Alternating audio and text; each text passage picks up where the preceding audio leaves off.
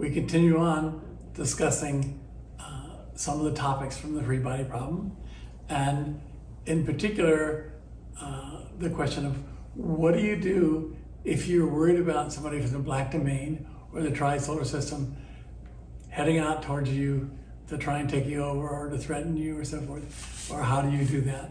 So in one scenario, you try and convince them you're harmless, and you put yourself in this black hole domain where you reduce the speed of light, which also makes you go slower, a bunch of other things happen.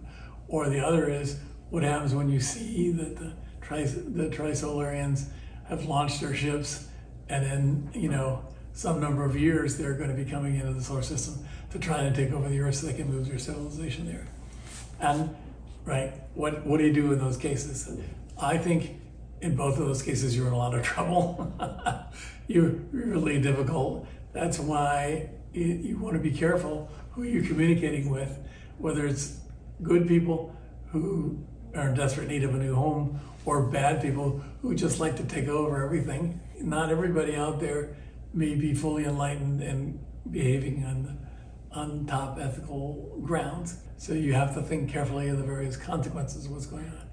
But if a society is advanced enough to send things to destroy your science, so you can't make advances in science, and then launch a large number of ships towards you, you're going to have difficulties.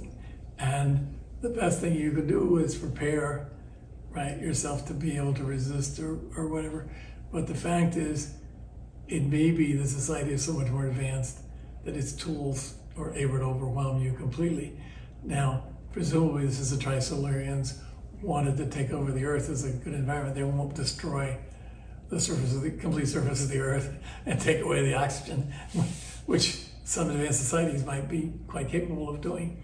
And so they may be limited, that they don't want to cause great damage. But it's difficult unless you can learn something about them and you can develop your science and your technology so that you have defensive weapons to protect yourself. You're going to have a serious problem. Now, trying to take your solar system and make it a black hole by telling everybody outside, we're harmless, we're not going to come out, and we're going to slow the speed of light down so much, even if you come in here, it'll take you forever to get here. It's a messy, difficult thing to do, but also it's going to screw up your planetary system orbits. You can't just change the speed of light and not change other things. You're going to have a huge impact.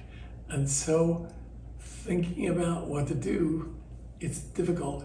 What you need to do is either have allies who balance off the evil guys, and you agree to some partition of resources, and so that they all come out ahead, and that it's like there was balance of power in Europe, but whoever was being the stronger power, England would ally with the weaker powers to keep the balance of power in Europe, to try and keep some stability in what's going on. You need some kind of a federation or some kind of galactic governance that would keep civilizations from just going out and wiping out other civilizations. You'd have to have that kind of a thing. If you have to, as a young civilization, to feed off really advanced civilizations with tremendous technology and weapons, you're facing a really poor future.